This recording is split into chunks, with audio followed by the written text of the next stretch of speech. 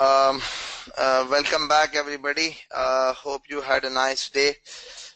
We are going to continue from where we left in the yesterday's session. So I'm just going to have a quick recall of whatever that we did in the yesterday's session. So yesterday's session was actually continued from the first day, where we actually started off discussing about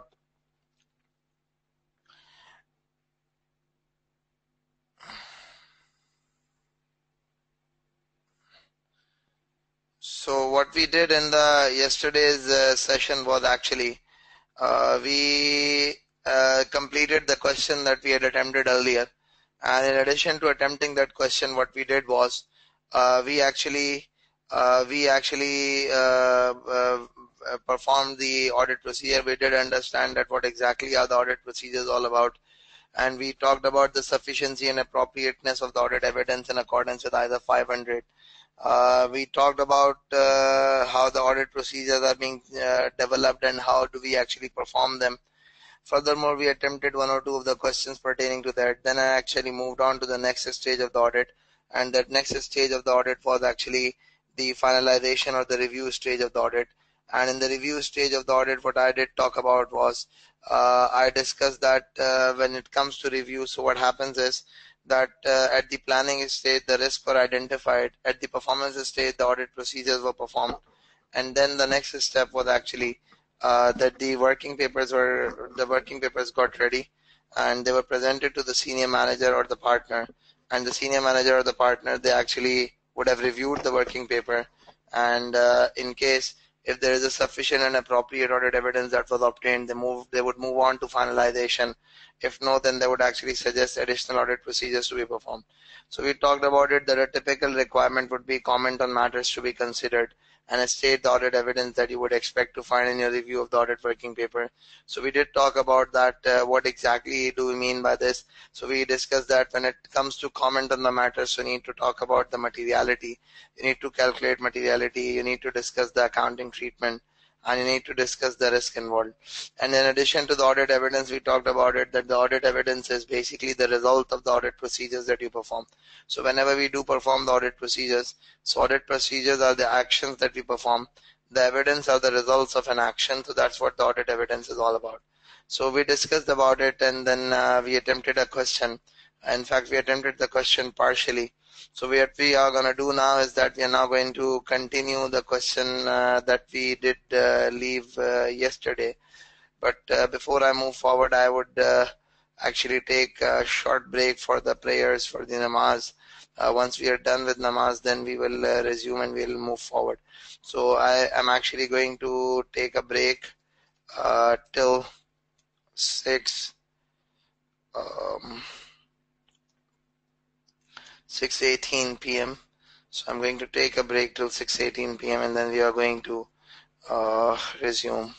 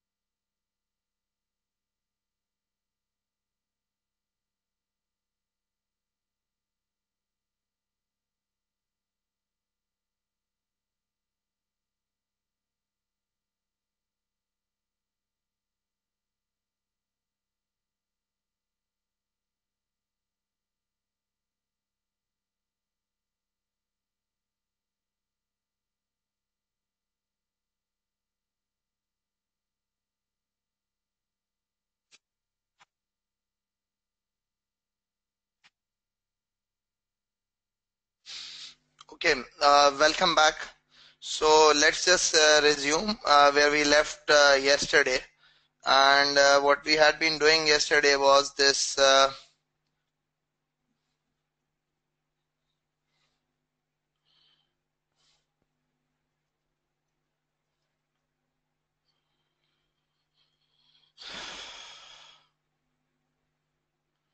Okay, what we were up to on yesterday's class was this question number 4 of June 2007, March-June 2017. Question number 4, part C, warranty provision. Now, let's just talk about this warranty provision, that what exactly is it.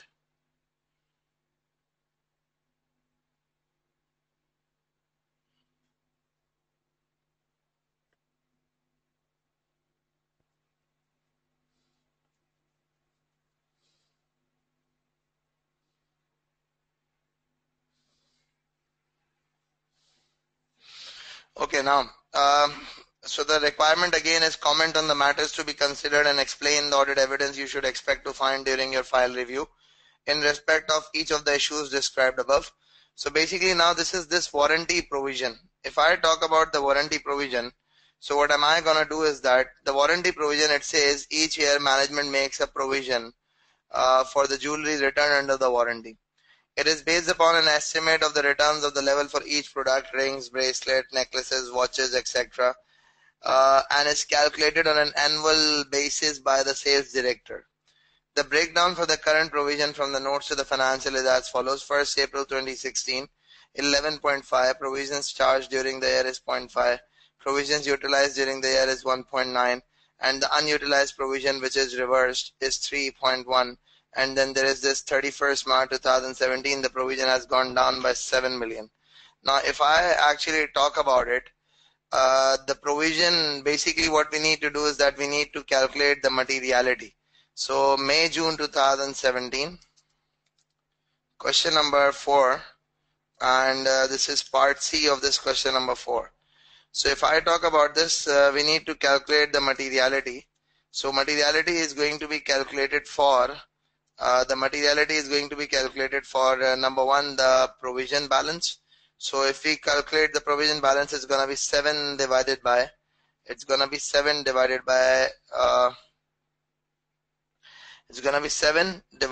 total assets. So what are the total assets? The total assets are 1919 million. So it is 1919. So you will end up getting a provision balance. And what is that provision balance going to be?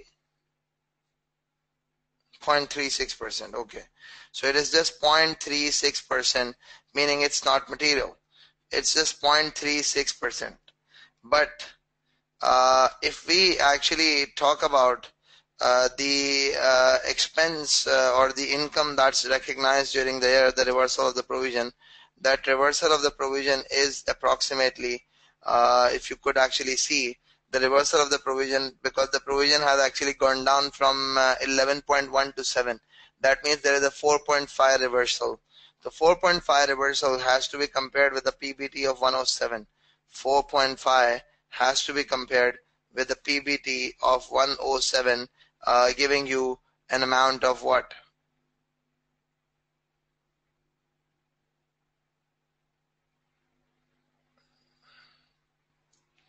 4.2% of the profit before tax. Now, if we actually talk about it, so what we are going to do is that we're going to say that provision for warranty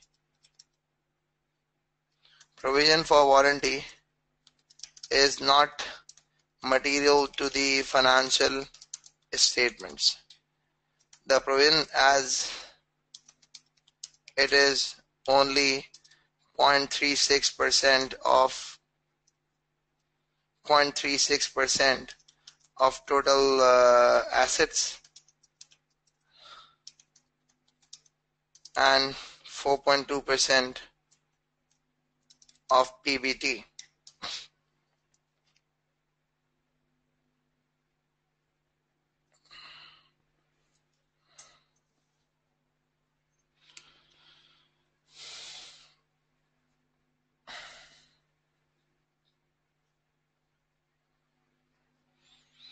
So it is actually going to be provision for warranty is actually not material to the financial statement, as it is only 0.36% of the total assets and 4.2% of the profit before tax.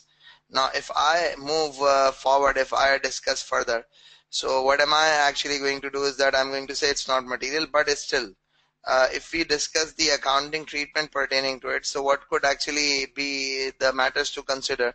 So the matters to consider is basically that a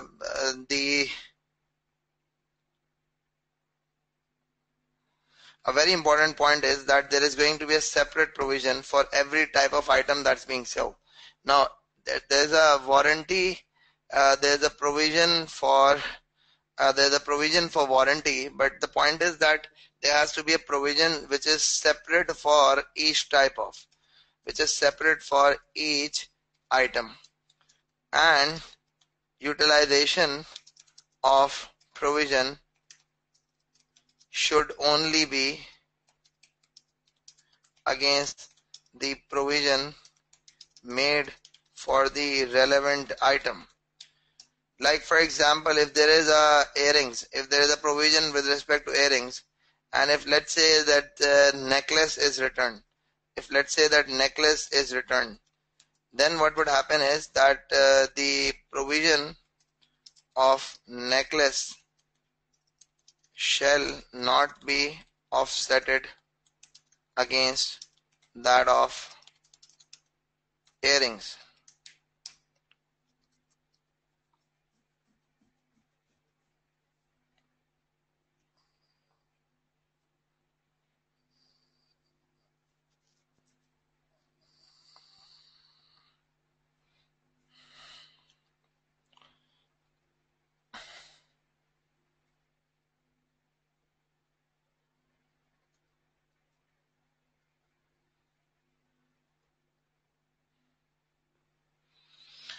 So that is what it is, and the provision separate for each item. Utilization should be made for the relevant item. Earrings, the necklace is returned. Provision of necklace should not be offsetted. So that's what the risk is, that the provision is understated.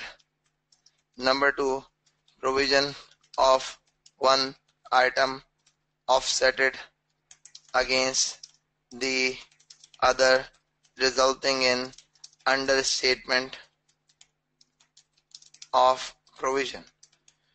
So basically, in order to address these, you would have the evidences, which is management representation, historical trend of returns,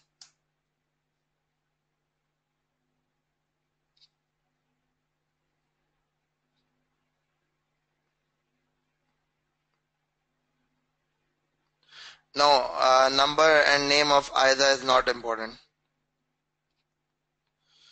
So management representation, historical trends of the returns. So these are few important things which you need to actually, which we should have, that management returns, the historical trends of the returns, and at the same time comparison of, or the extracts from the provision ledger to confirm that provision of alternate item is not offsetted against other item.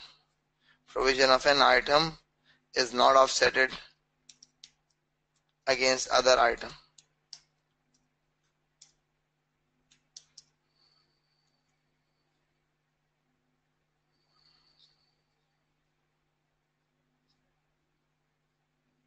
No, you can't use the short forms. You can't use short forms. So I think we are done with this question. What we are going to do is that we are going to move forward, and we are going to do one similar type of a question. That question is actually the next question that we are going to do is,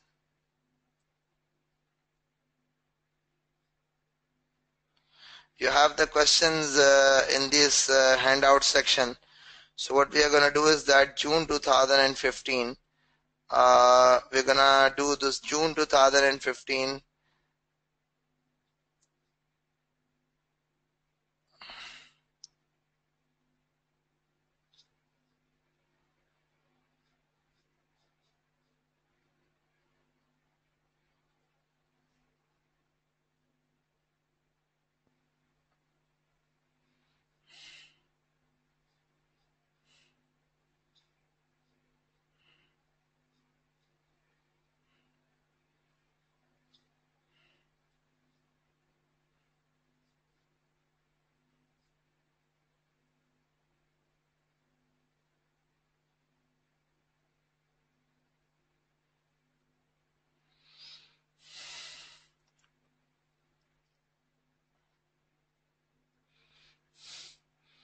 Okay, so the next question is June 2015, question number 2, part A.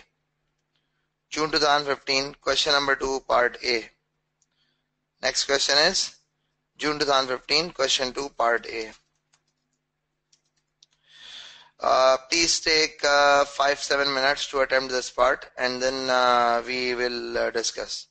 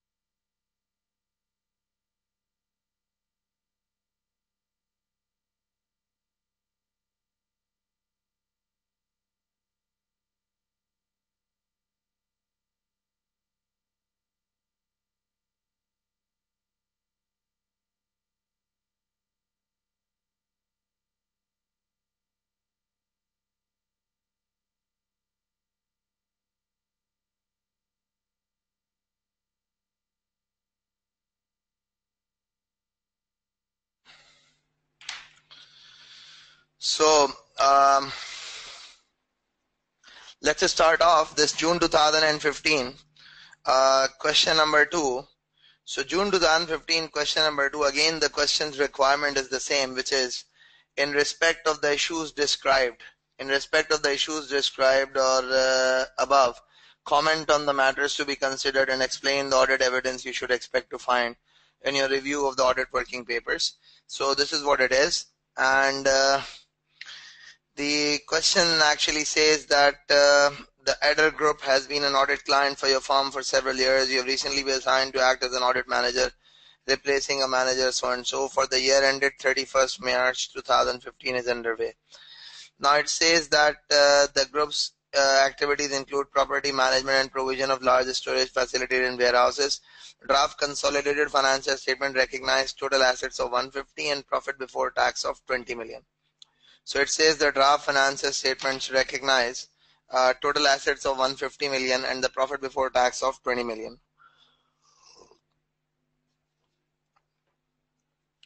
It says the audit engagement partner Edmund Blank has asked you to review the audit working papers in relation to 2 audit issues which have been highlighted by the audit senior.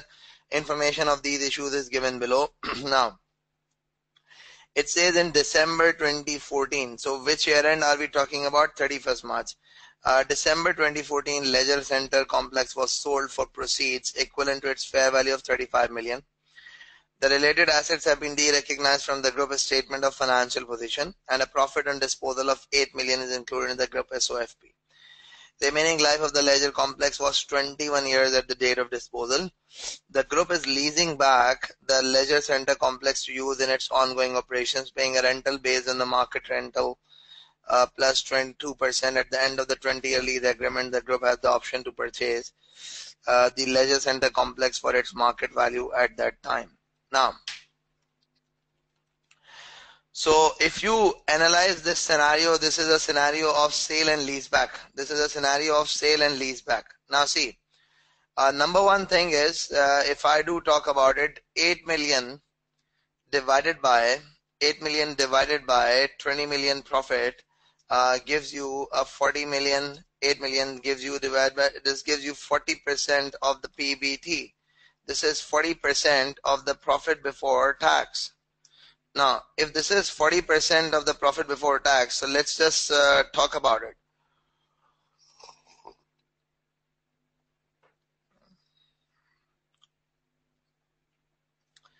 If this is 40% of the profit before tax, that means it's a material item. Now, IFRS 16 leases actually talks about the sale and leaseback transaction. Now, in accordance with IFRS 16, the sale and leaseback transaction, what we do need to understand is that how shall we recognize the sale and leaseback transaction? Then it actually depends upon that that depends upon whether the sale transaction qualifies the criteria for recognition under IFRS 15. So the number one thing that you need to do is that you need to see if the sale transaction qualifies the criteria for recognition under IFRS 15. So if it's yes, then gain/loss shall be recognized to the extent of right of use of the asset transferred. And if it is no, then it has to be treated as financial liability. So now in this case, what we need to do is that the first thing that we need to do in accordance with IFRS 16 is we need to evaluate if the sale transaction meets the criteria for recognition under IFRS 15. Like under IFRS 15, the revenue is recognized. Under IFRS 15, the revenue is recognized when the performance obligation is satisfied. So generally speaking, what we need to do is that have we been able to transfer the significant risk and rewards associated with the asset? If we have been able to transfer significant risk and rewards associated with the asset, So that's what we actually need to assess. So apparently, if you see, the asset has a life of 21 years and the asset is being leased for 20 years. Now this is, if you see that the asset is being used for the major part of its life by this adder group, so apparently the risk and rewards have been transferred and the sale meets the recognition criteria. So that means that this is a case where yes is the answer, yes is the call. So what we need to do is that we need to recognize the gain or loss to the extent of right of use of the asset transferred. Now, so what you need to do is you need to suggest them that gain of $8 million shall be reversed and replaced with a gain of determined in accordance with. So the gain of $8 million shall be reversed and replaced with a gain determined in accordance with IFRS 16 based upon the right of use transferred to the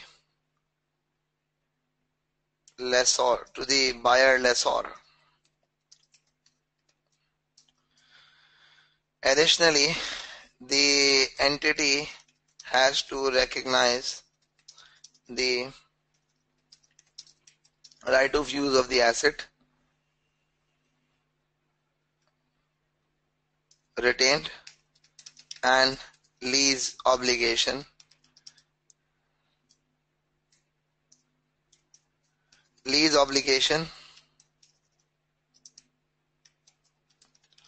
is to be splitted between current and non-current portion.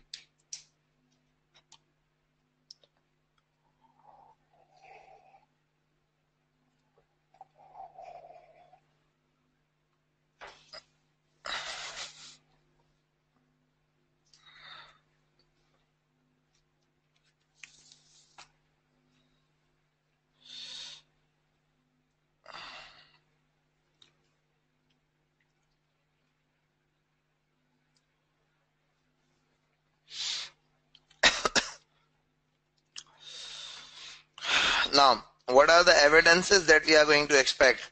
So you need to think about the risks that are there in this given scenario. So the evidences would actually be driven from the risk, because the risk would drive the procedure and the procedure would drive the evidences. So if I talk about it, so number one thing is, whenever we talk about the evidences, so evidences are going to be the sale and leaseback arrangement.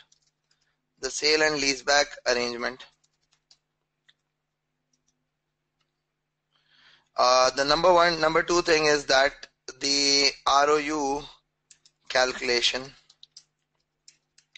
lease obligation calculation, extracts from SOFP showing segregation of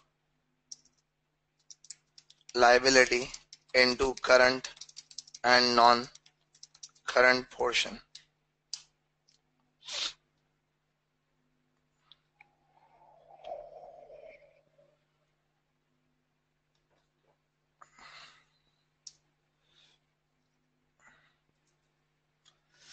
So these are the various things that you're going to do and you're going to say. So this is part A. So I hope that everybody is actually understanding that how do we actually go about it. The next portion in this question is, in January 15, the group acquired 52% of the equity shareholdings of Borderic company. This company has not been consolidated into the group as a subsidiary and is still accounted for as an associate. So they have not consolidated it. Instead, they have accounted for using equity method. The group finance director reason for this treatment is that Baldrick company's operations have not yet been integrated with those of the rest of the group. The SOFP recognized total assets of $18 million and a profit or loss for the year of $5 million. Now, if I actually talk about it, number one thing is that the subsidiary has a total asset of 18 million divided by, subsidiary has a total assets of 18 million divided by 150 million. So this is probably gonna be material. Now, so the subsidiary,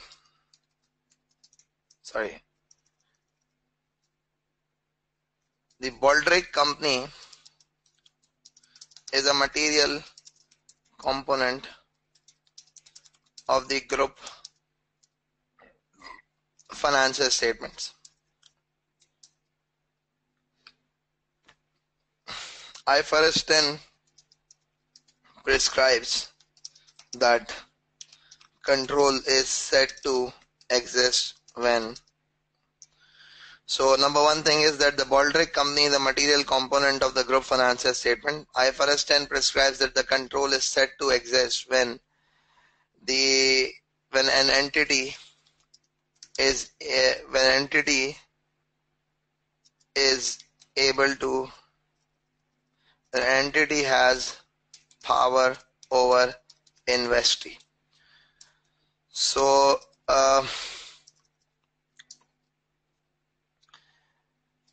if an entity is a subsidiary, it shall be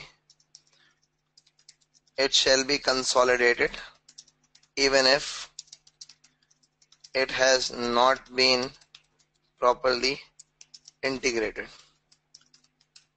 However, if only significant influence is exercised over entity, then it shall be accounted for as associate. So what we need to do is that we need to talk about that there is a risk that it is incorrectly classified as associate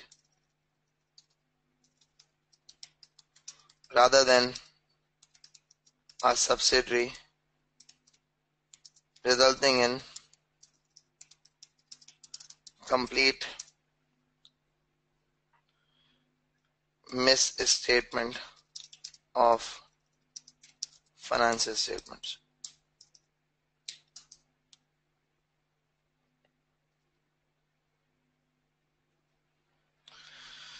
So the evidences are obviously shareholding, share purchase agreements,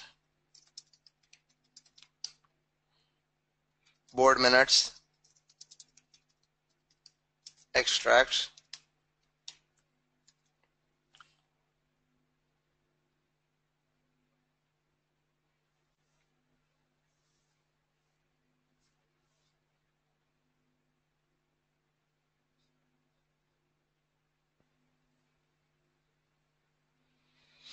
okay, so this is basically June 2015 question number 2 part A, which actually pertain to this area of the review or the finalization stage of the audit, which requires that you comment on matters to be considered and you state the audit evidence that you would expect to find in your review of the audit working papers. So we have actually gone through this area, and what we are now going to do is that we are now going to move forward and we are going to discuss further. So basically we have been discussing over the past 2 days that what actually happens is that basically the working papers are being prepared, and once the working papers are being prepared, then there is a review of the finalization stage. And once there is a review of the finalization stage, then what happens is there is this reporting, which is you either conclude or draw the report, or you either actually suggest additional audit procedures to be performed. So now what we have actually done till now is we have discussed up till the finalization stage. So the next stage that we are going to move on to is the audit reporting stage. So the next stage that we are going to move on to is the audit reporting stage, ISA 700 series.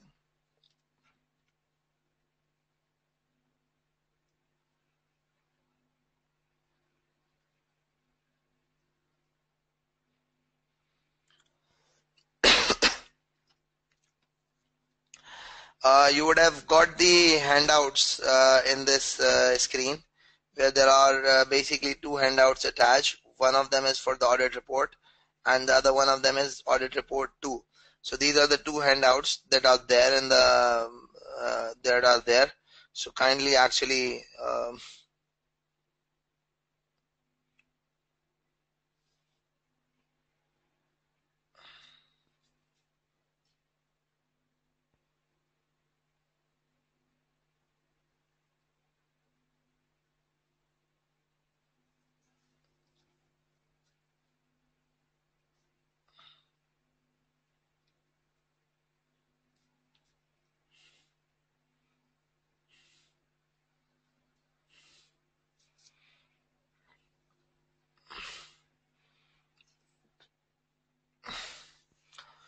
please download these handouts so we could discuss them.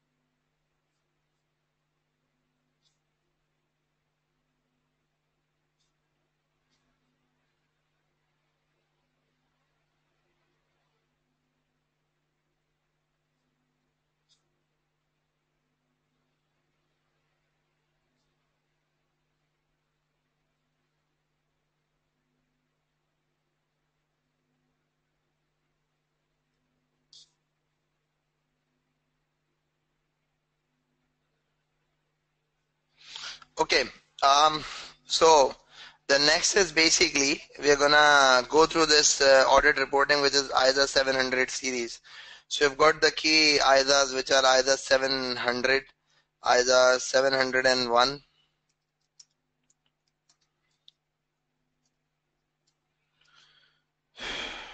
ISA 705, ISA 706, ISA 710, and ISA 720. So these are the various ISAs which are important, and what we are going to do is that we are now going to go through them and we are going to discuss these ISAs, that what exactly are these ISAs all about and how the audit reporting actually goes about.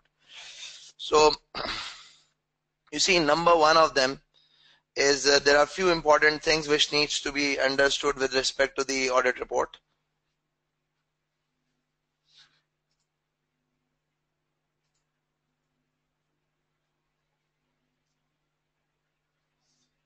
मैंने भी कर दिया.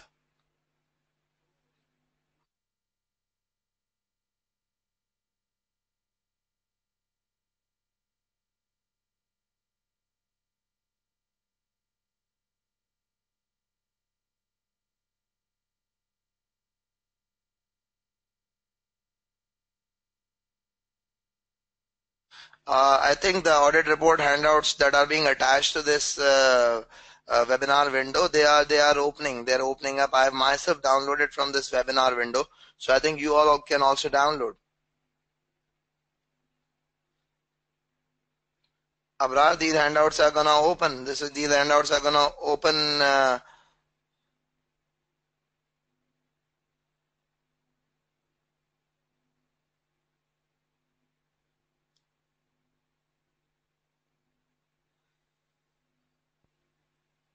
Janesh, you mentioned that 52% shareholding. 52% shareholding is no indication of control. It's gonna open. It's okay. I mean, the file is okay. Anyways, now let's just talk about this audit report. So number one thing is that I'm going to go through the audit report first, and I'm going to discuss a few things. A lot of you are aware about the changes that have actually arisen with respect to the audit report, and you do have an idea that what are the changes that have actually taken place. The audit report format used to be a very different format, but now the format has changed a lot. And how the format has been changed a lot, so I'm going to highlight few important things. Number one, if I talk about the audit report has a set format, and that format needs to be followed by every single entity, every single audit firm auditing under the ACCA, and publishing a report under ACCA should always be following the ACCA 700. So now how does the report starts? This report actually starts off with the title, and that is the independent auditor's report. So this is actually the title to this report. Number two,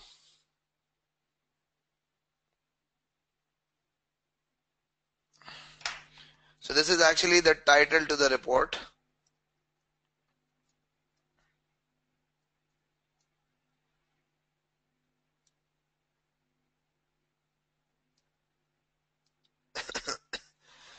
The next one of them is basically, once we are done with the title, the next area is that this is actually the addressee, that the shareholders are the addressee of this report.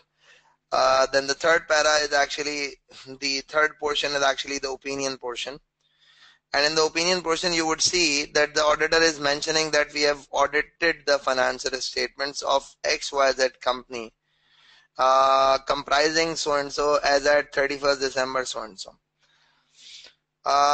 At the same time, this is actually an introduction para. This is an introduction para. And immediately after the introduction para, they actually give an opinion.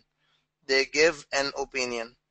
So what is this opinion? In our opinion, the accompanying financial statements present fairly or the given true and fair view of the financial position of so-and-so, so-and-so.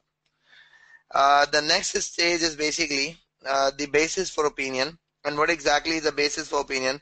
So in basis for opinion, earlier it used to be the case that the basis for opinion paragraph only used to come when there used to be some qualification, some modification. But now the basis for opinion paragraph is actually a mandatory para. So it says we conducted our audit in accordance with the ACCA, and our responsibilities are further described and so and so. The important point is it mentions that we are independent of the company in accordance with IASBA, and we have fulfilled our ethical. We believe that audit evidence we have obtained is sufficient and appropriate to provide a basis for our opinion. So if I talk about this basis for opinion section, earlier it never used to be there in the unmodified report, but now it's there in the unmodified report that you have to give the basis for opinion. And the basis for opinion section would actually cover up that we are an independent auditor in accordance with the IASBA Code of Ethics, and at the same time the evidence that we have obtained is sufficient and appropriate evidence that we have obtained. The next area is basically the key audit matter. So the key audit matters are actually covered up by ISO 701. I'm going to discuss a few things about this ISO 701 key audit matters. So what exactly is this key audit matters in accordance with ISO 701? Let's just talk about it.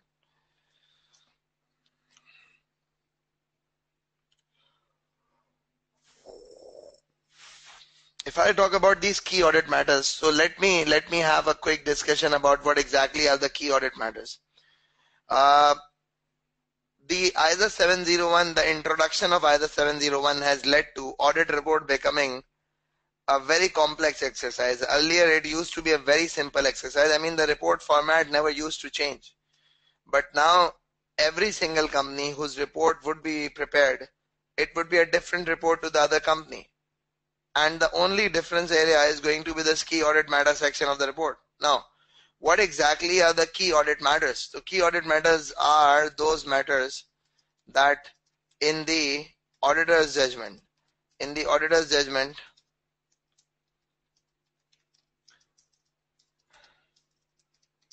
are of such significance that they should be highlighted in the report.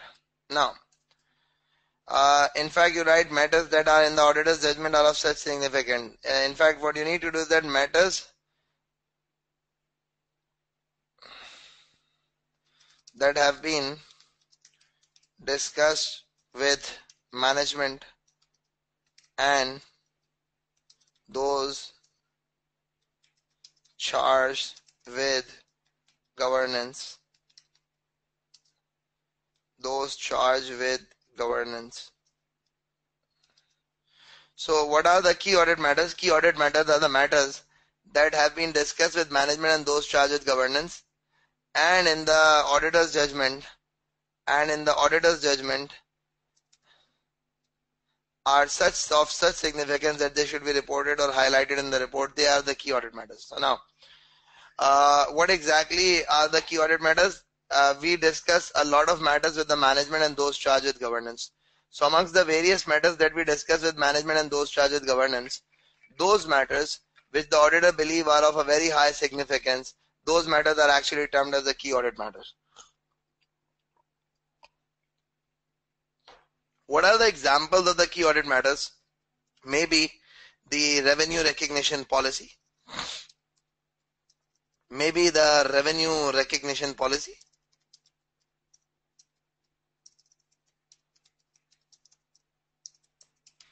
Or maybe the impairment testing. Maybe the goodwill calculation. Maybe the going concern assumption.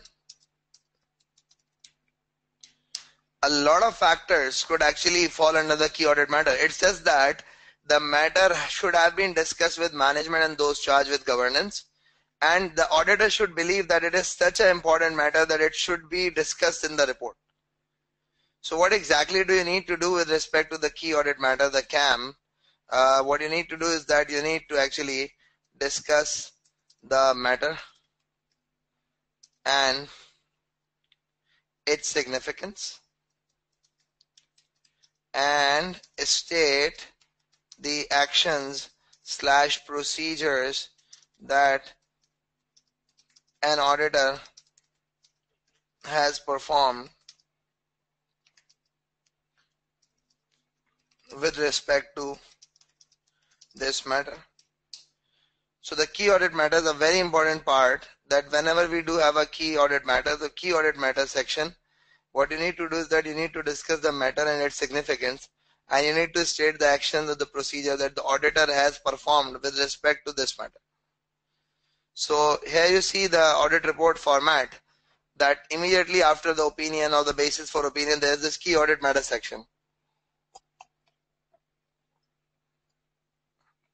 And in the first part of the key audit matter section, there is actually a discussion that key audit matters are those matters that in our professional judgment were of most significance in our audit, and these matters were addressed in the context of our audit so and so, and we do not provide a separate opinion on these matters. Now, very important point is, we do not provide a separate opinion on these matters. That's a very important point.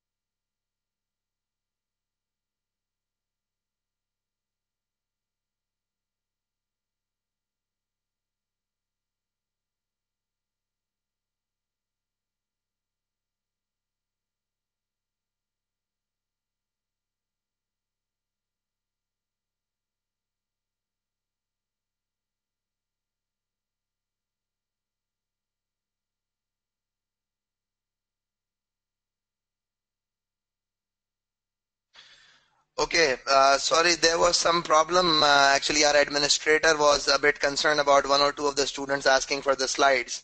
So there are no slides. There is actually just these PDF files of the handouts, and whatever I'm writing on this Word document, we would make sure that during the break time we actually upload it. So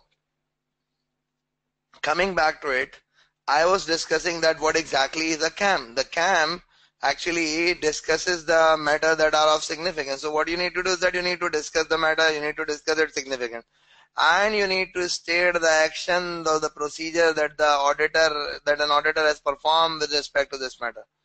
So basically, there could be multiple key audit matters. There is not going to be one key audit matter. There could be multiple key audit matters. So you need to just list down every single key audit matter in a separate section over here, and you need to actually discuss that what's the matter, why is it a significant matter, and what as an auditor you have done with respect to this matter. Okay, so the next portion of the report is basically the other information. The next portion of the report is actually the other information other than the financial statement, the auditor's report. Now, what exactly is this other information section?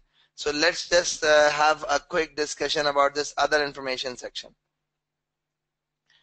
If I talk about this other information section, what I'm going to request you people to do is that there are two files.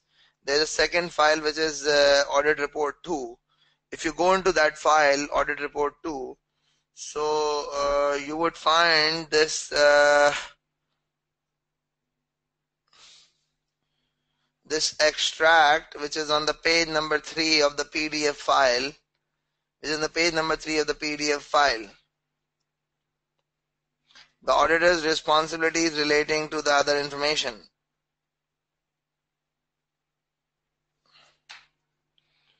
Now, there is this ACCA, which is ACCA 720, and this is actually about other information.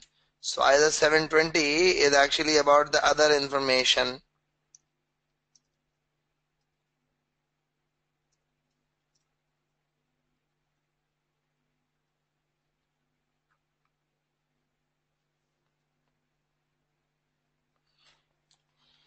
So ACCA 720 is about the other information. Now, let's just talk about it. What exactly is it?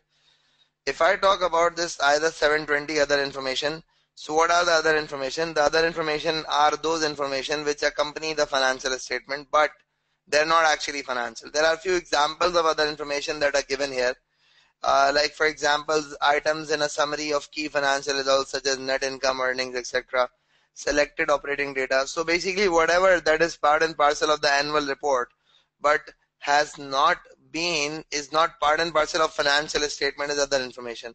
Like you've got financial measures such as ratios or etc. Explanation of critical accounting estimates and related assumptions, etc., etc. So there could actually be a lot of other information which could accompany financial statement. Now, so basically what does ACCA 720 state? So we need to actually understand what does ACCA 720 state. So audit report 2, page number 6 of the PDF file. Audit report 2, page number 6 of the PDF file. What does it say?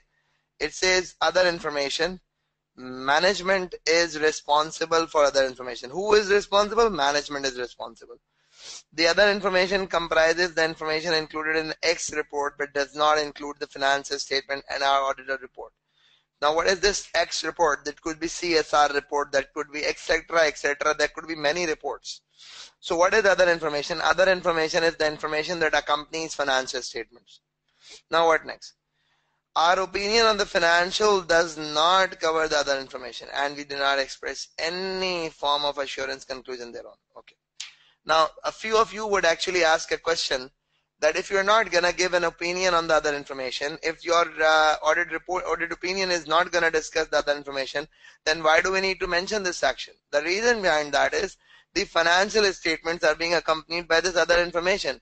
A lot of people actually make a mistake by reviewing the other information, concluding the information on the basis of that. So therefore it became imperative, it became important for this IASB to actually revise this IDA and to make the audit report more elaborative, more comprehensive, more detailed. So now what we do is that we say that we are not responsible. Management is responsible for the information. As an auditor, we are not responsible. As an auditor, we are not expressing an opinion on the other information. Yes, but our responsibility is to read the other information. Our responsibility is to read the other information. So we are going to read the information. Our responsibility is to read the other information, and in doing so, consider whether the information is materially inconsistent with financials or our knowledge obtained in the audit. Now, if there is a material inconsistency in the other information and the financial statements, what you need to do is that let's just talk about if material inconsistency. Then what do we need to do?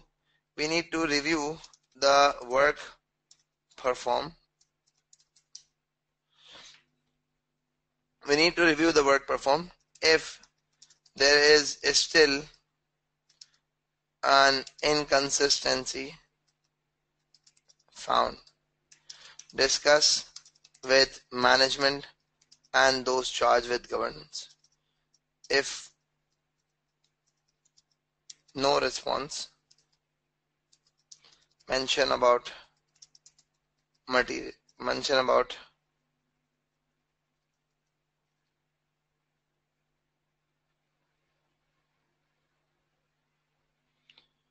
material misstatement of other information.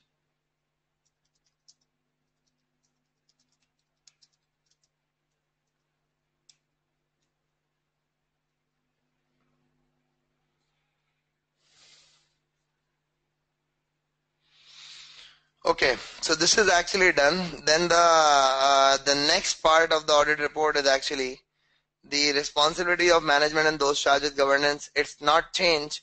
The only change is that there's a reference to those charged with governance in now this specific section, and there is actually an explanation that who are management, who are those charged with governance. So it says management is responsible for the preparation and fair presentation of financials and for internal control that management determines it to be necessary, that are free from material misstatements, etc., etc. Now,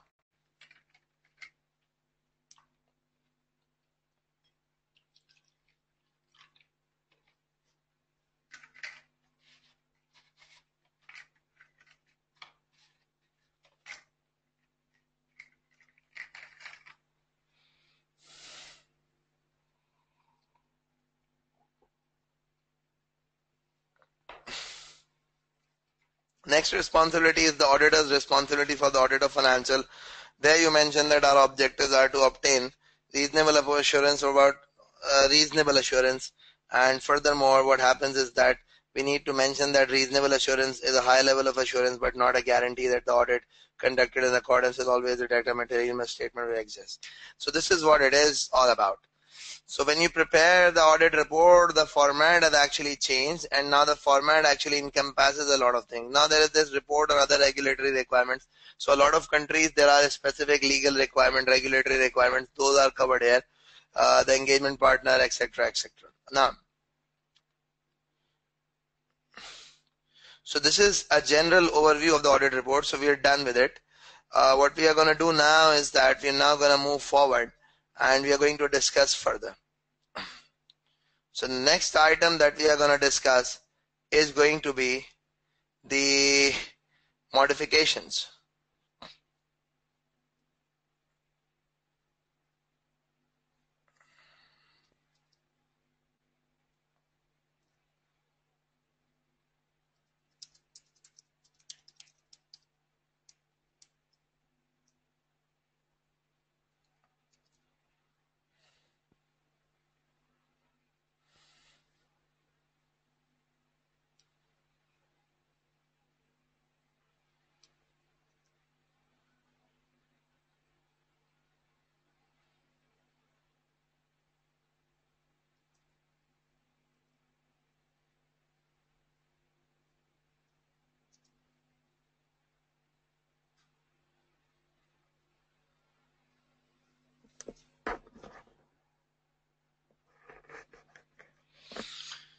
Okay, so basically one of them is the unmodified opinion. Now what we are going to do is that we are going to talk about the modifications. So there are modifications that actually do happen are of number one, the modifications that do actually happen are of uh, we've got one of them is a qualified opinion, other is adverse, and the third one of them is a disclaimer of opinion. Now let's just talk about it, that what exactly are these modifications and when do we actually modify the financials, etc., etc. Let's have a quick discussion. Now if I say the financials are actually modified on the basis of two things. Now what are those two things? One of them is material misstatement, and the second one of them is insufficient and inappropriate audit evidence. Now, so if we do talk about the modifications, the modifications are only going to arise with respect to the two things.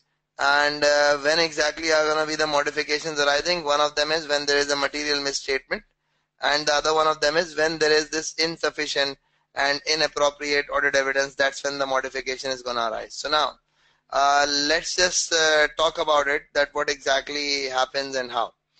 So you see, a very important point of what sort of modified opinion is going to be presented is whether the modification, whether the issue is pervasive or non-pervasive.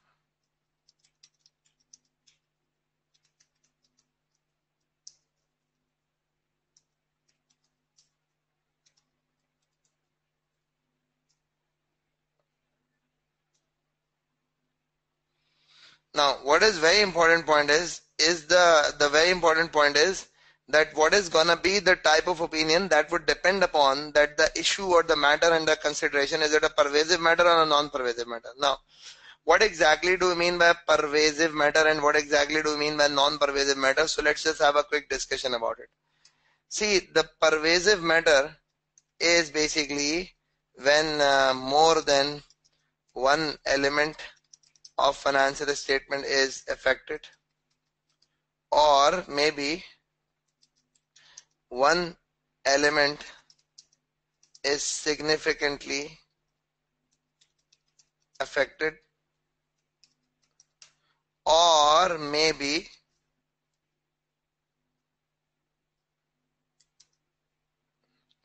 so basically whenever we do talk about the pervasiveness is actually when more than one element of financials are affected. That means there is a material misstatement in more than one items. Inventory are misstated, receivable are misstated, the payables are misstated, the cash is misstated. That's a material misstatement in multiple items. That's a pervasive matter. Now one element is significantly affected. Significantly affected. Now what is this significantly? The significantly is a very judgmental call. The significantly is a judgment call. Now, if significantly is a judgment call, then what is significant? Significant is basically more than 15% of more than 20%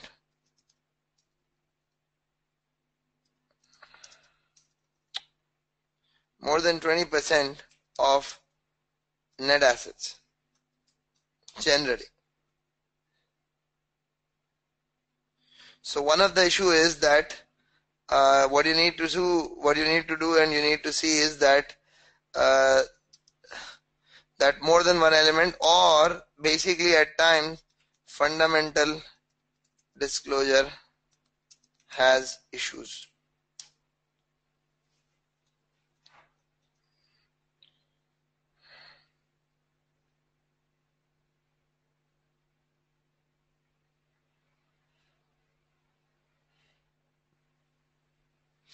So basically you need to see if the matter is pervasive or not. So whenever we talk about the modification, so the important point with respect to modification is you need to see whether the matter is pervasive or not. If the matter is pervasive, then the opinion differs. If the matter is non-pervasive, the opinion differs a bit.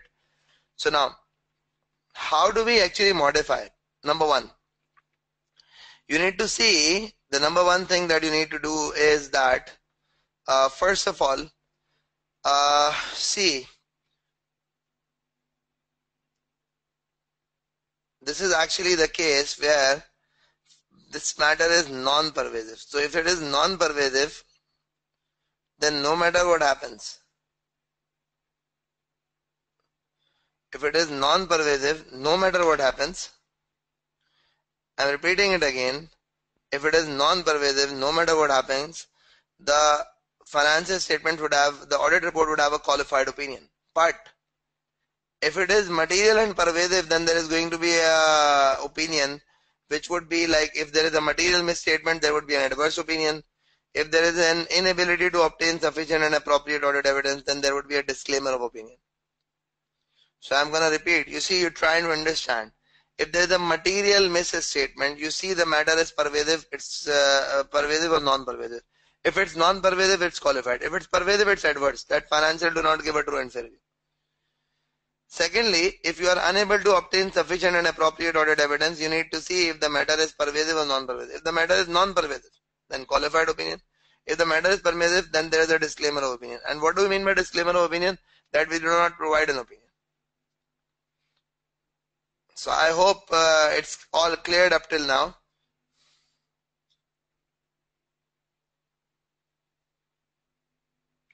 Okay, I did actually give the example of pervasive, but let me repeat.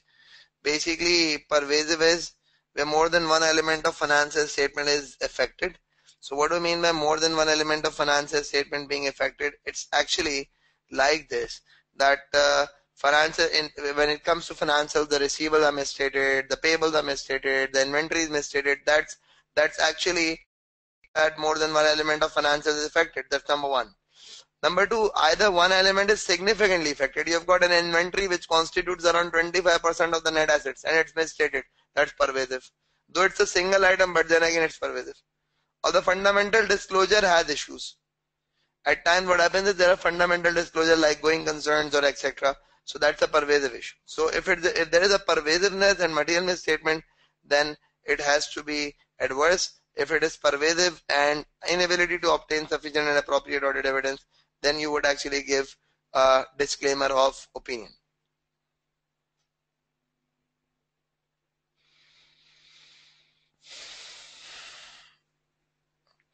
So if I talk about it, that how do we actually go with these modifications? So let's have a quick discussion onto them, that how do we have the modifications. Now, number one,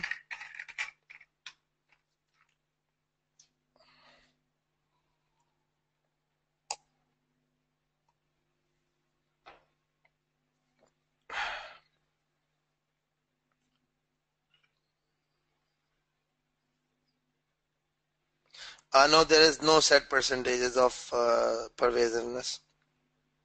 It's all judgmental.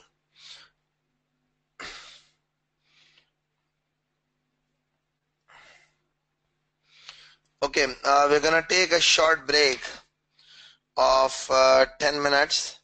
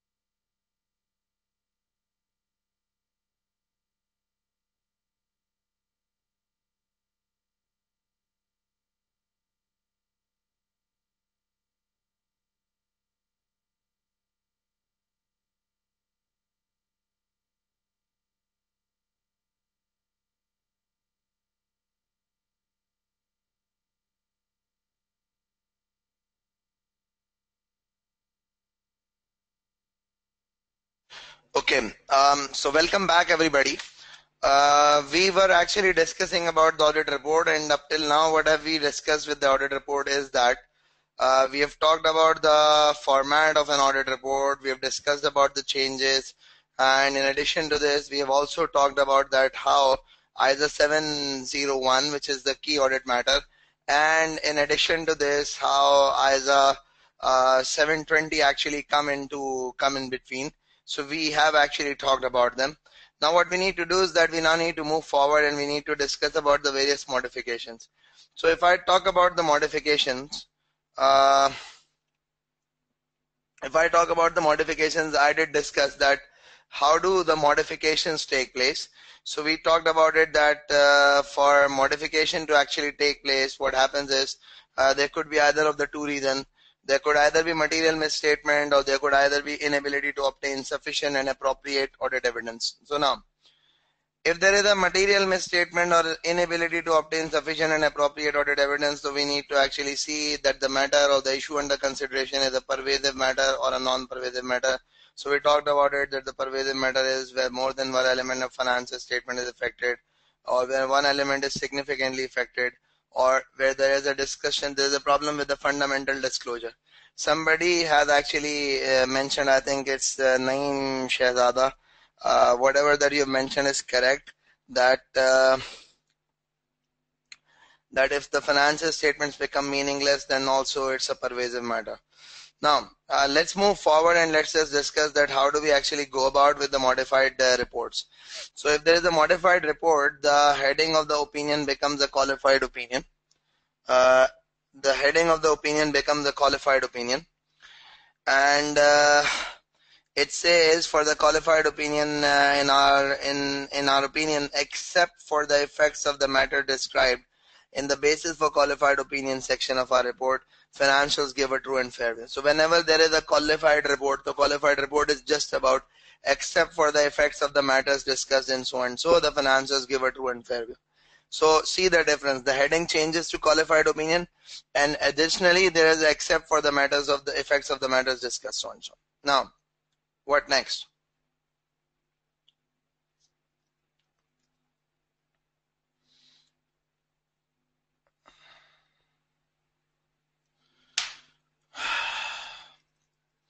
I think there is some problem with the file. Just hold on for a second.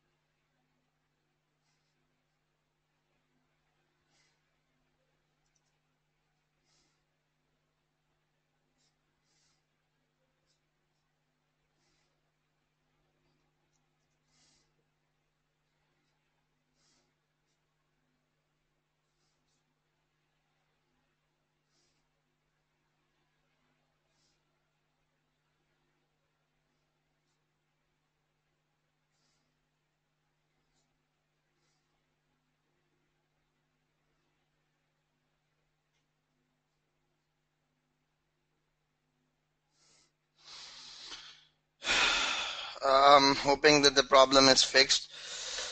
Anyways, we were on to this modification, so I was actually discussing that there is this difference in the heading, which is actually the qualified opinion. And in addition to this, we say in our opinion, except for the effects of the matter discussed in the basis for qualified section of our report, etc., etc. Now, when we talk about the basis for qualified opinion, let's just talk about it.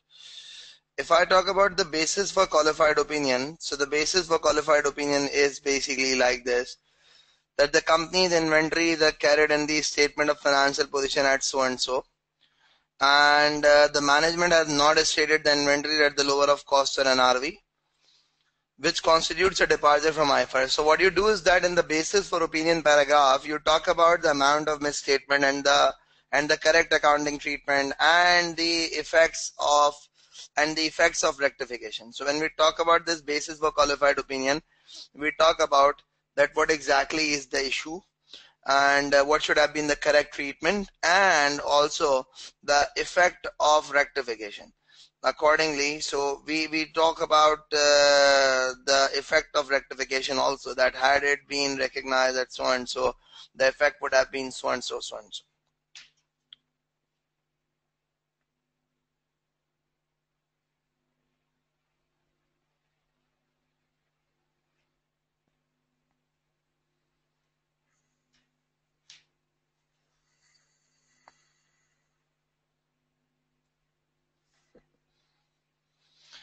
So this is one qualified opinion. The key audit matter section, you would see that the key audit matter section, it just says in addition to the matter described in the basis for qualified opinion, we have determined the matters described below to be the. So basically, it's just the qualified opinion. It's just the opinion section and the basis for opinion section. These two things are actually changed. Then we talk about this disclaimer of opinion. Remember, whenever there is a disclaimer of opinion, there is no key audit matter area in the report. Why? Because when it comes to the key audit matter area, we actually tend to say that we do not provide a separate opinion. So basically, the key audit matter section is not there because we are actually not providing any opinion. So generally there is no key audit matter section whenever there is a this report, which is actually a disclaimer of opinion. Now, so what I have done is I have discussed with you people about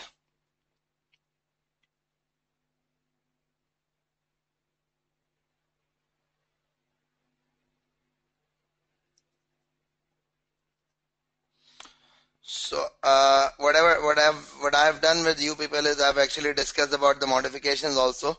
Now there is actually either 706, which is the emphasis of matter and other matter. Emphasis of matter and other matter.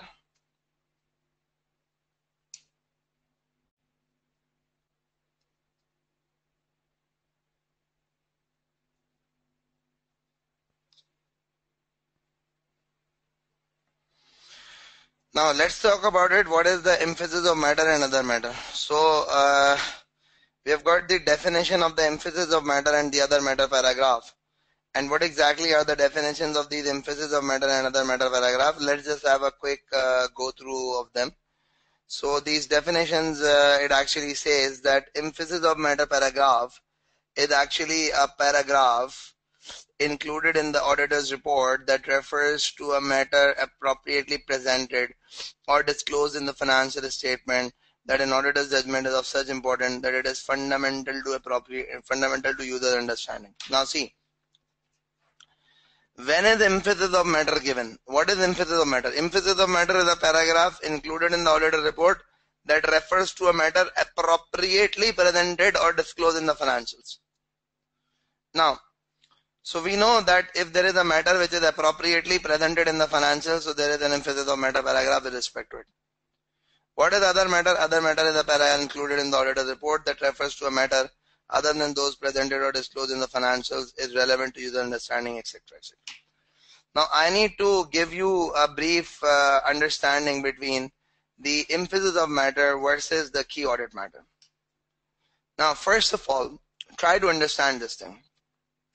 Both discuss matter correctly discussed, correctly presented in financial statement, number one. So if I talk about the emphasis of matter and the key audit matter, so the first thing is both of them actually discuss the matter correctly presented in financial statement. EOM is not detailed.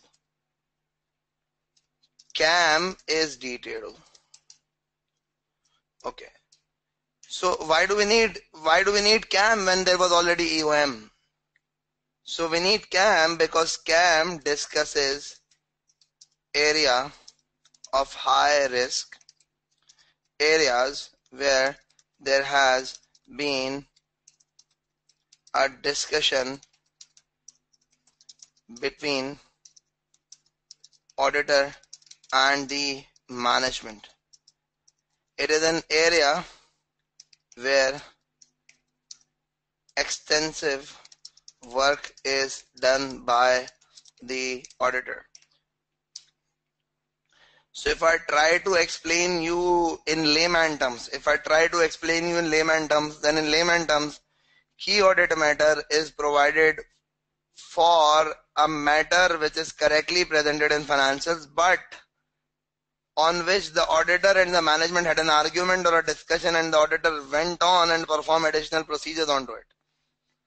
And EOM is a section which is actually referring to a matter which the management has correctly presented, the auditor had no objection, but it's still a significant matter and the auditor wants to highlight it. So EOM and CAM, they refer to correctly presented matters, but EOM is something which is less risky, low risk, and CAM is something which is high risk. CAM is something where the auditor has performed a substantial work.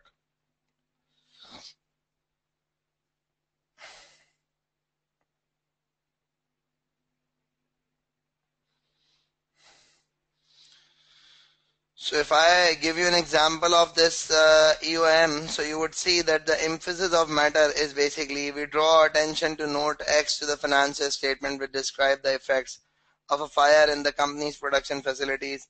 Our opinion is not modified in respect of this matter. So basically what happens is when we talk about the emphasis of matter, so it simply says we draw attention to note X of the financials which actually describe the effects of the fire or etc. etc. etc.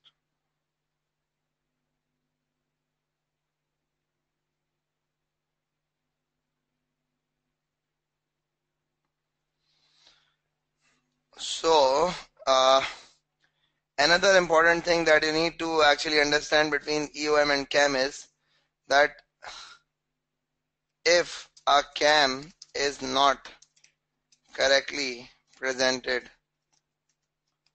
in financial statement, it becomes the basis for modified opinion. So if a CAM is not correctly presented in financials, it becomes the basis for modified opinion.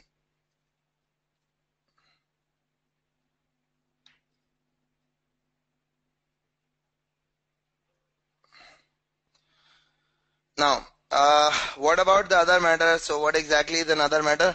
Other matter is then again, it's a matter that is not pertaining to financials. Something that is not pertaining to financial statement that is given in the other matter section. So what's an other matter section? Other matter section is something that is not pertaining to the financials. That's actually the other matter section.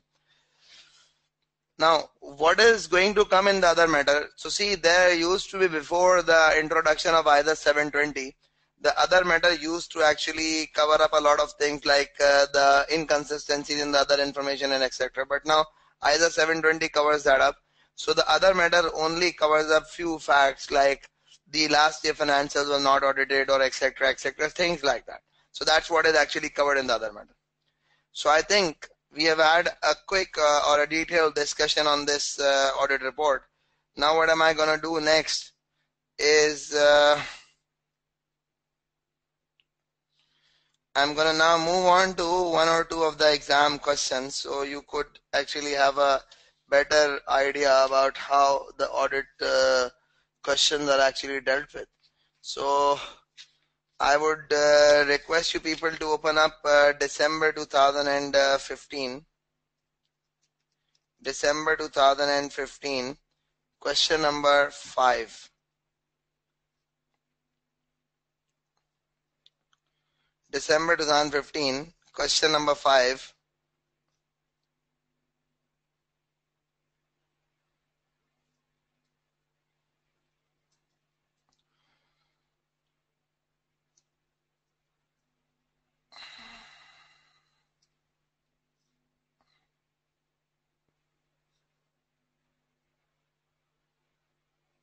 Khwaja Bilal, no, there is no PP presentation. The worksheet would be emailed to you, don't worry. It's the name of the question is Rockwell and Co.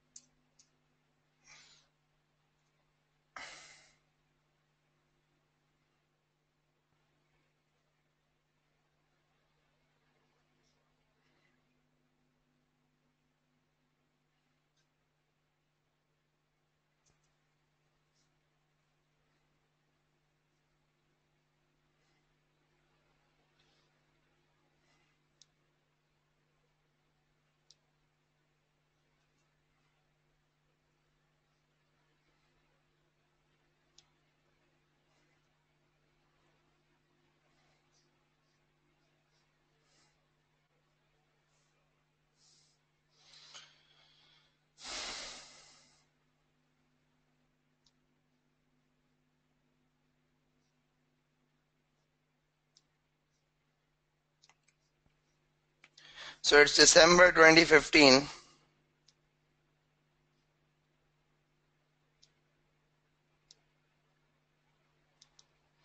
Question number 5, Rockwell Company.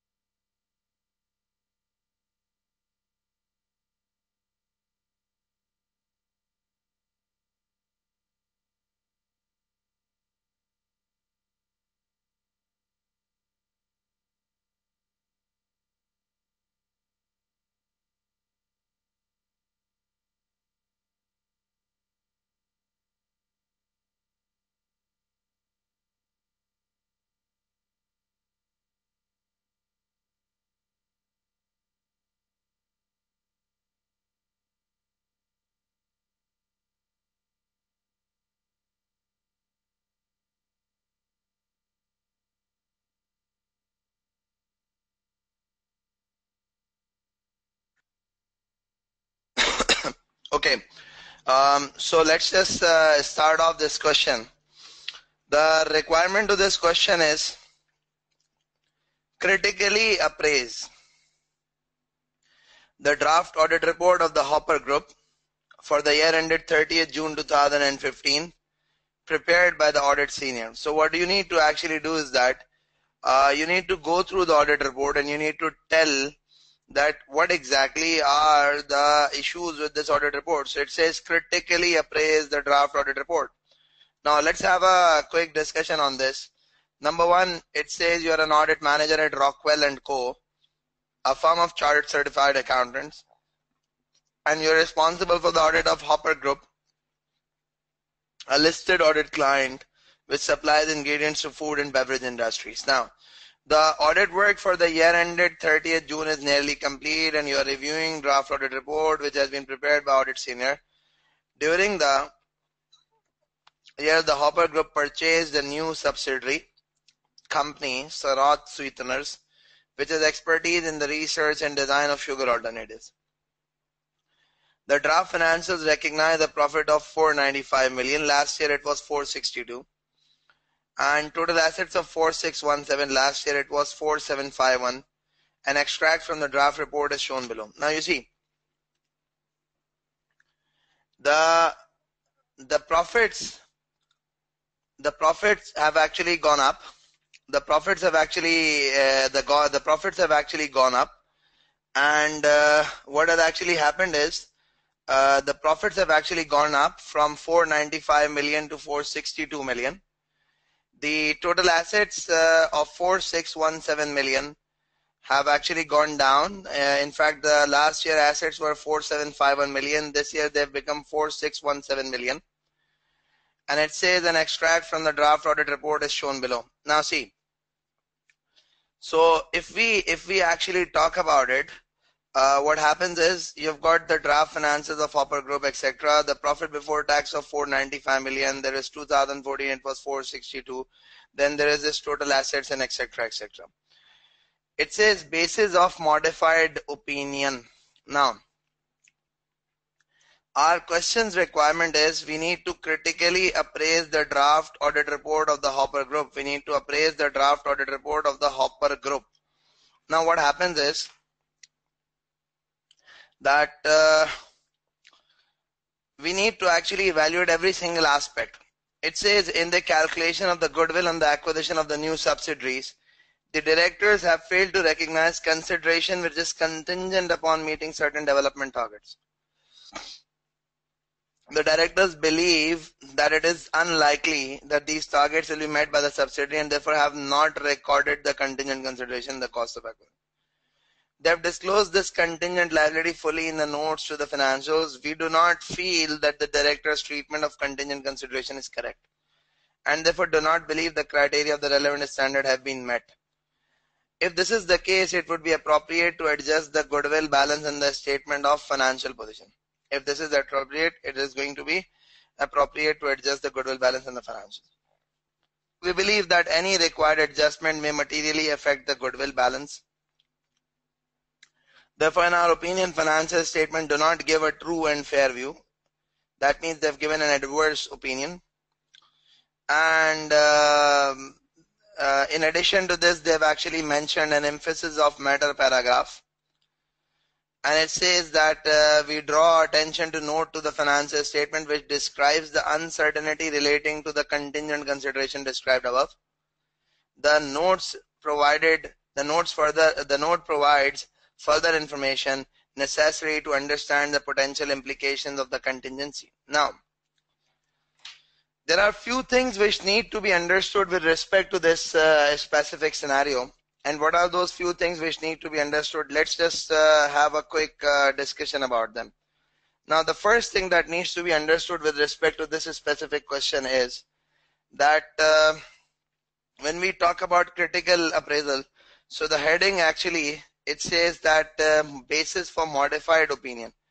It could never be the basis for modified opinion. It has to be either the qualified or the adverse. You have to name the relevant opinion. Name the relevant opinion. Number two. So what happens is you need to name the relevant opinion. So first of all, heading, modified opinion, and then you need to name the relevant opinion. Now what next? What is number two? Number two thing that needs to be done is basically, the directors, what they have done is in the calculation of goodwill on the acquisition of new subsidiary, the directors have failed to recognize. So you see, the reference to director is inappropriate. Reference to directors is inappropriate. It should have been entity. It should not have been a one person. Furthermore, the use of terminologies like directors believe that. So the use of terminologies like directors believe, these are inappropriate terminologies. These are inappropriate terminology. Furthermore, if we say that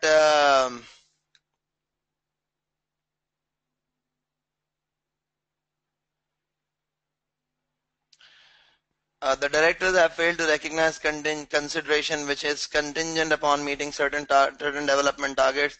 Director believe it is unlikely that these targets will be met by the subsidiary company and therefore have not recorded the contingent consideration in the cost of acquisition. The basis for modification para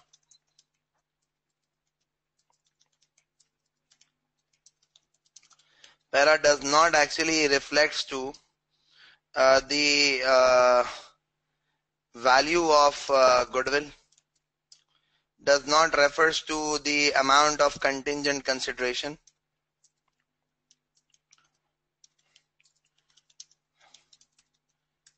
does not refer to the correct accounting treatment,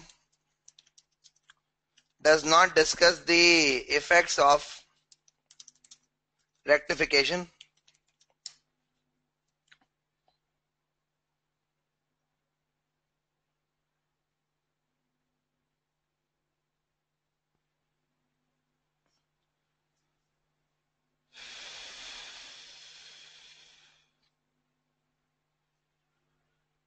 and the opinion in this case is apparently inappropriate. Opinion in this case is inappropriate. Now why is this opinion inappropriate? The reason behind that is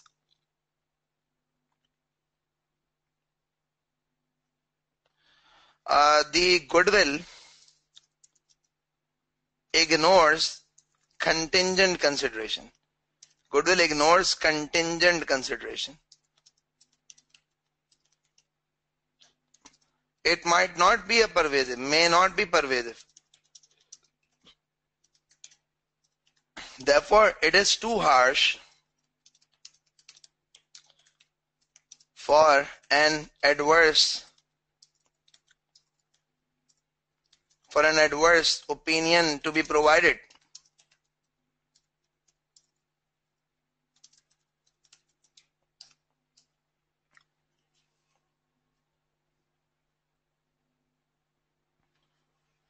Furthermore, the emphasis of matter para use is inappropriate. Why? Because it's only used when financial statements are correctly presented.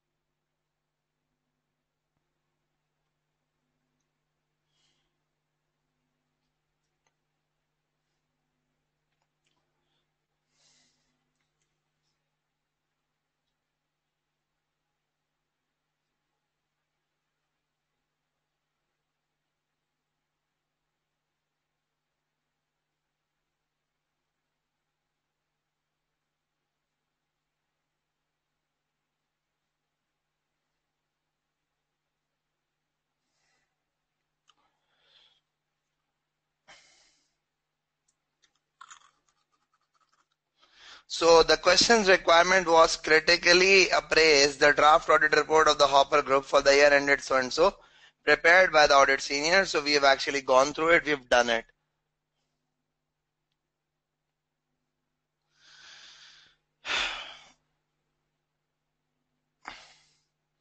Now there is this part B of this requirement, which is the audit of new subsidiaries, Serot Sweeteners, was performed by a different firm of auditors, Fish Associates.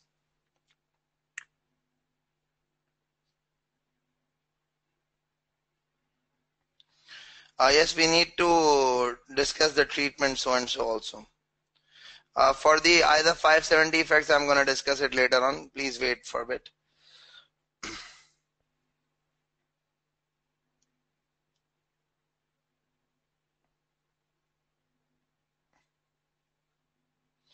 Now it says the audit of the new subsidiary Serot Sweeteners Company was performed by a different firm of auditors, Fish Associates. During a review of the communication from Fish Associates, you note that they were unable to obtain sufficient appropriate evidence with regard to the breakdown of research expense. So it says the audit of the new subsidiary Serot Sweeteners Company was performed by a different firm of auditors, Fish Associates. During a review of the communication from Fish Associates, you note that they were unable to obtain sufficient appropriate evidence with regard to breakdown of research expense. The total of research cost expense by Serot during the year was 1.2. Fish Associate has issued a qualified audit opinion on the financials of Serot due to this inability to obtain sufficient and appropriate audit evidence. Now, what we need to do is that we now need to consider this 1.2 million on a total assets of 4616 million. So 1.2 million is an immaterial amount. So you are going to discuss that part B, this auditor of Serot Sweeteners.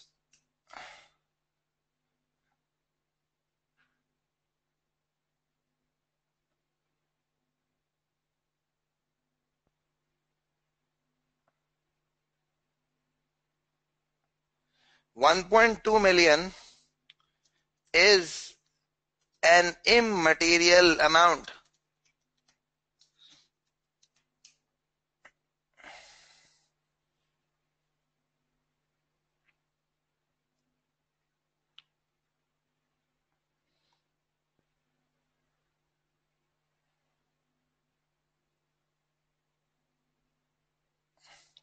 Furthermore, it says comment on the actions which Rockwell and Co. should take as the auditor of the Hopper Group and the implication for the auditor's report on the Hopper Group's financial statement. Now, what we need to do is that we need to communicate with the component auditor. And we need to discuss with them the reasons for modification. And we need to discuss with them that what made them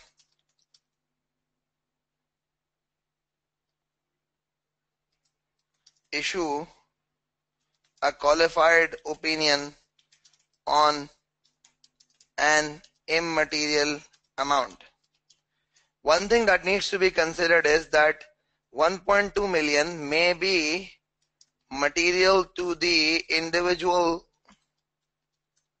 financial statements of Serot, but they are definitely not material to the group financial statements.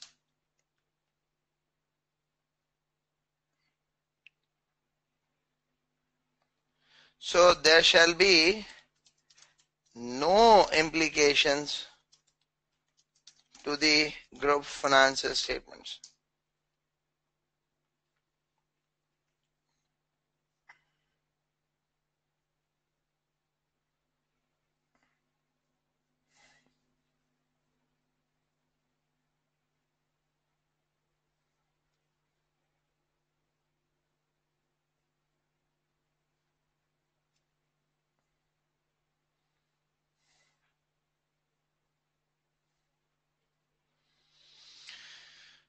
So we've actually gone through this part of the this question, which is December 15. The next question that we are actually going to go for is March and June 2016. Next question is going to be March, June 2016. Question number 5, which is actually about Boston company. It's actually about Boston company.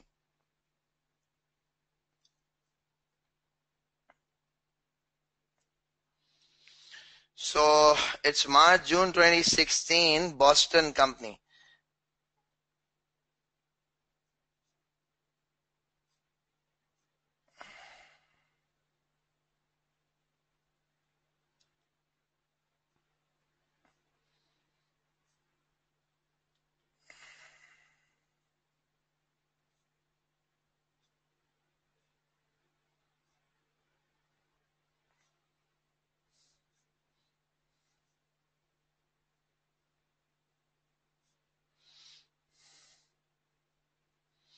Okay. March, June 2016, Boston company, question number 5.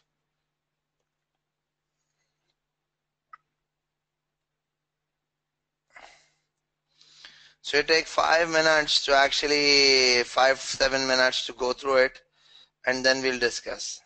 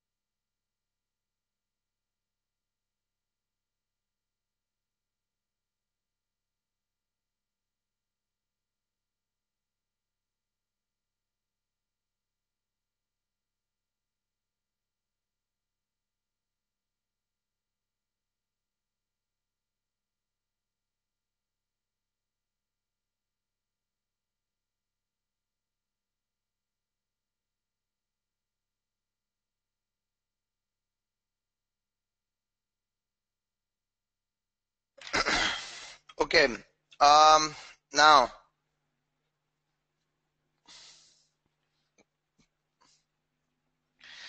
let's talk about this question, which is,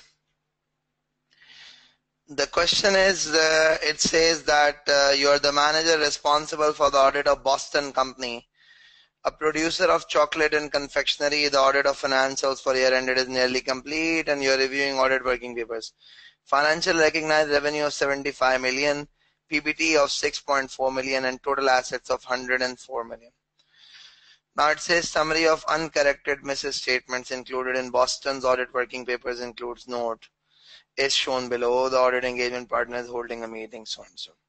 Now, so these figures of revenue, profit, and total assets need to be actually used for the purposes of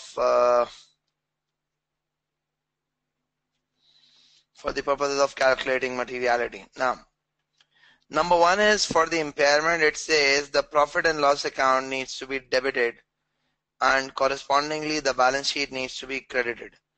So it says for the profit and loss account needs to be debited, the balance sheet needs to be credited. Now, it says during year Boston impaired one of its factories. The carrying value of the asset attributable to the factory unit total 3.6.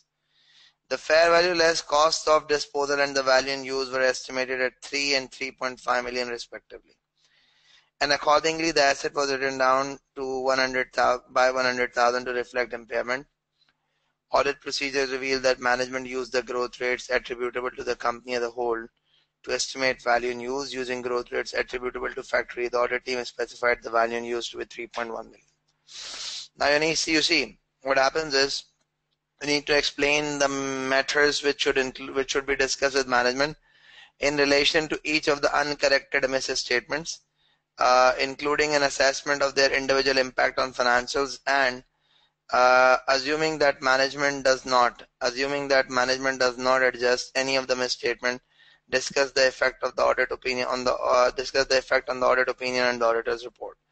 Now let's talk about it. Okay, what exactly is it? So we're gonna say that number one, this 400,000 divided by the total profit before tax. So the profit before tax is 6,400 million, 6.40. You will get the percentage. How much percent is it?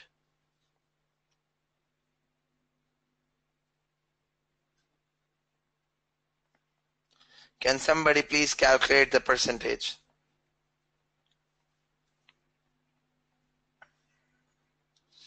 Okay, 6.35%.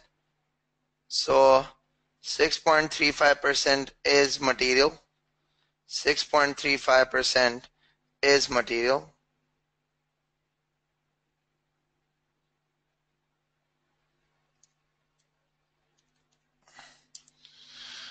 So number one thing is that it's 6.35%, and you need to explain that impairment is when carrying amount is greater than the recoverable amount. We did discuss recoverable amount is higher of fair value less cost to serve and value in use. For value in use, use risk adjusted specific discount rate. Use specific risk adjusted discount rate. The factory wide rate is inappropriate. So if we use specific rate, then recoverable amount is 3.1 million instead of 3.5 million, resulting in further recognition of impairment loss of 0.4 million.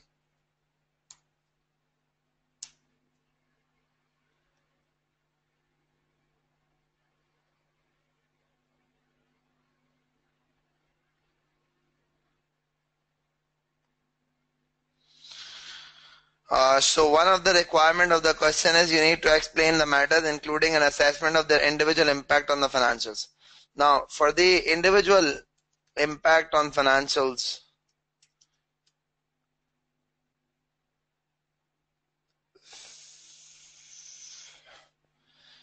this would result in assets and profits to be overstated by 0.4 million.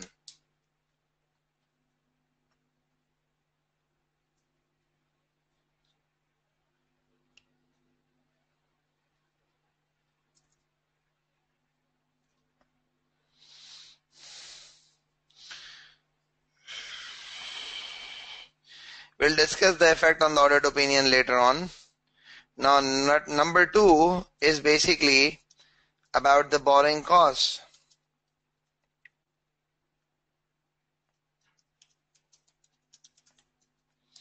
Now, what does it say? It says interest charges of 75 relating to loan taken out during the year to finance the construction of a new manufacturing plant were included in finance charges recognized in profit for the year. The manufacturing plant is due for completion in 2016. So you need to explain that an asset that necessarily takes a substantial period of time to get ready is considered to be a qualifying asset. And interest costs incurred for the construction, acquisition, upgradation of a qualifying asset should become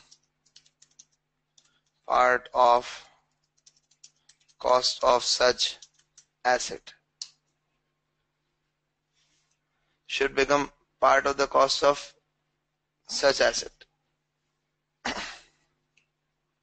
So basically, the interest expense recognized in P&L shall be reversed and capitalized as part of cost of asset.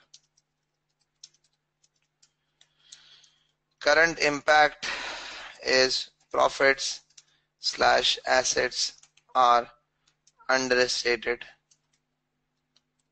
by 75,000.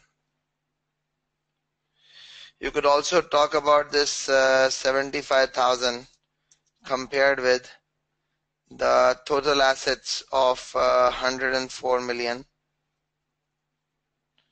So you could have an idea about whether it's material or immaterial.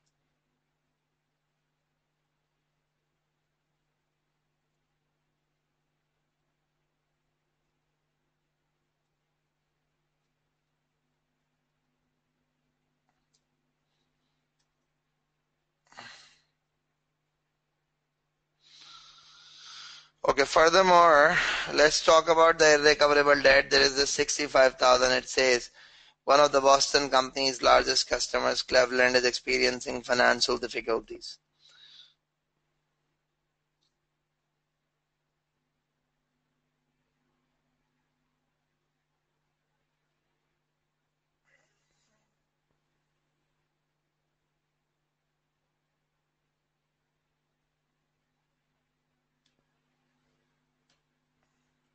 Junaid, yes, we do need to explain. I mean, because you need to just explain the misstatement.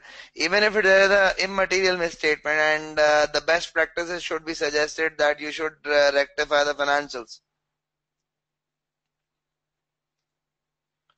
Now, the next situation is, it says one of the Boston company's largest customers, Cleveland, is experiencing financial difficulties. At the year-end, Cleveland owed Boston Company $100,000, against which Boston Company made a 5% specific allowance. Shortly after year-end, Cleveland paid $30,000 of the outstanding, but since experienced further problems, leading to their primary lender presenting a formal request that Cleveland be liquidated. If successful, only secured creditors would like to receive any reimbursement. So what we need to do is that we now need to actually understand this basically irrecoverable debt, which is provision of 5,000 was already recognized.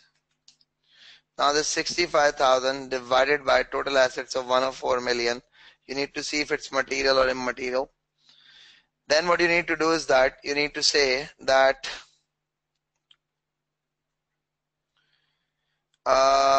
after year end is an adjusting event, as it provides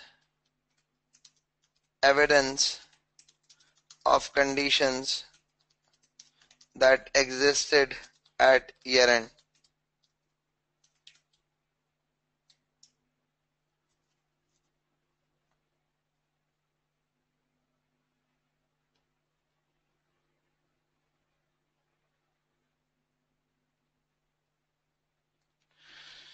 So we would say that a bad, in fact, of 100,000, there was already provision of 5,000.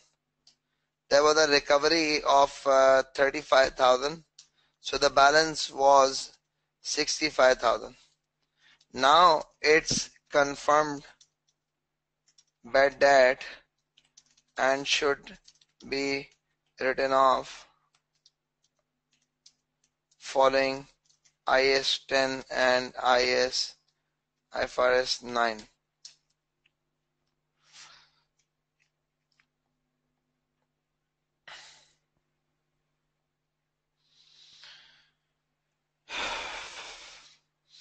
And the last one is, during the year, Boston purchased 150,000 shares in Nebraska for $4. Boston classified the investment as financial asset at fair value through profit or loss. On 31st December 2015, the shares of Nebraska were trading for 4.29. At the year end, the carrying value of the investment in Boston Company's financials was 600,000. Now, you need to understand that what it is suggesting is investment 43,500. Now, 43,500 divided by the profit before tax of 6.4 million. Profit before tax of 6.4 million, you need to see if it's material or not. Now what next?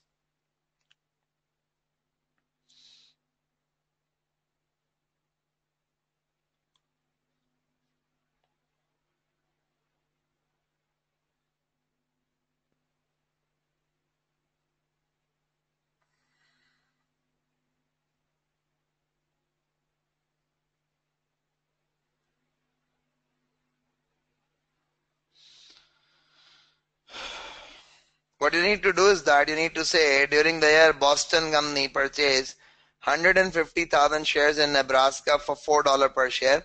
Boston Company classified the investment as a financial asset. So we need to actually tell them that if a financial asset is at fair value through P&L, it has to be recorded at fair value at each reporting date, and any gain or loss is to be recognized in P&L. Now if you see at year end, the shares of 4.29 multiplied by 150,000 would actually give rise to 643,500. The current carrying amount is just 600,000.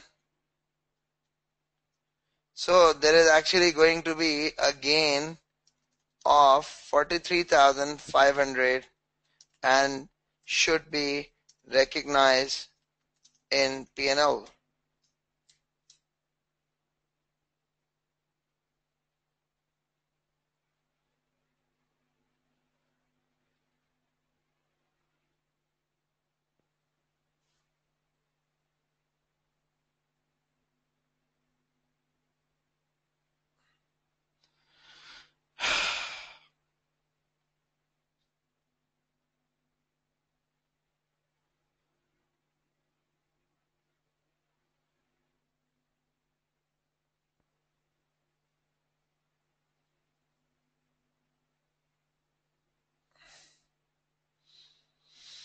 Okay, now the last part of the question is the implications on the audit report.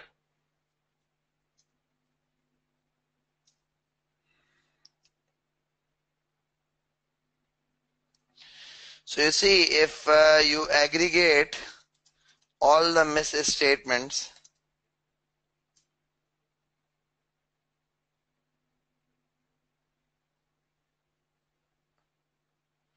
it will become 465 minus 118.5, approximately 346.5 million, divided by, you could compare this with 6.4 million. So it is just going to be material but not pervasive. So what would happen is we will stick to a qualified opinion, because there are immaterial misstatements. There are multiple misstatements, but all of them are immaterial. So they are going to be a qualified opinion with reference of the matter discussed in the basis for qualified opinion para of the report.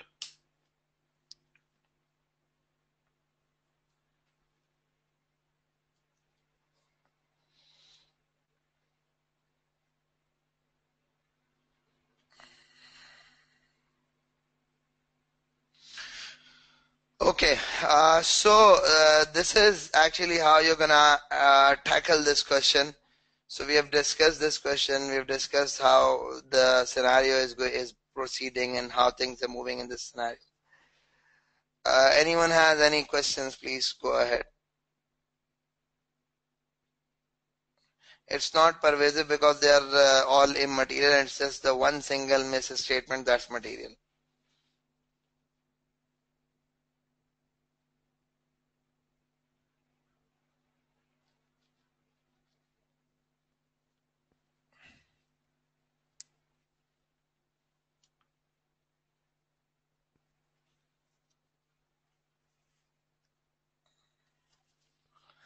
Sumaya, I will have them emailed today.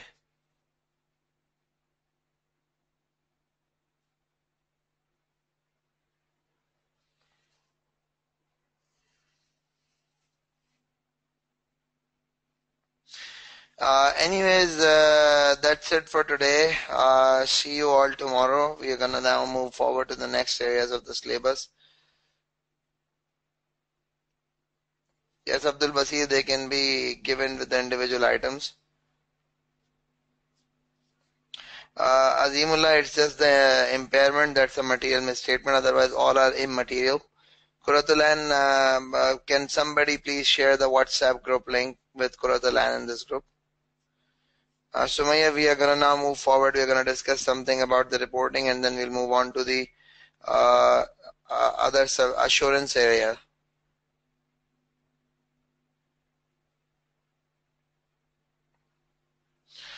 Okay, now. No, Naeem, they don't become aggregate pervasive because they are all in aggregate also they are just material. They're not very significant because the point is just the one single item that's causing the problem.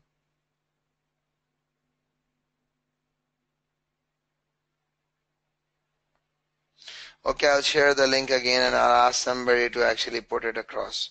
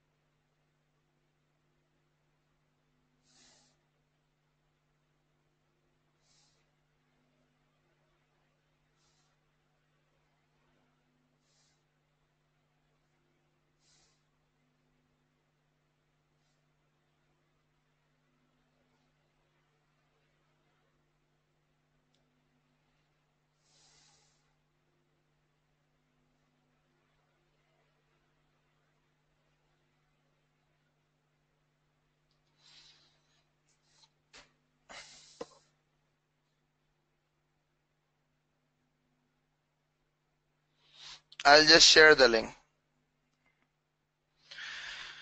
Okay, see you all tomorrow.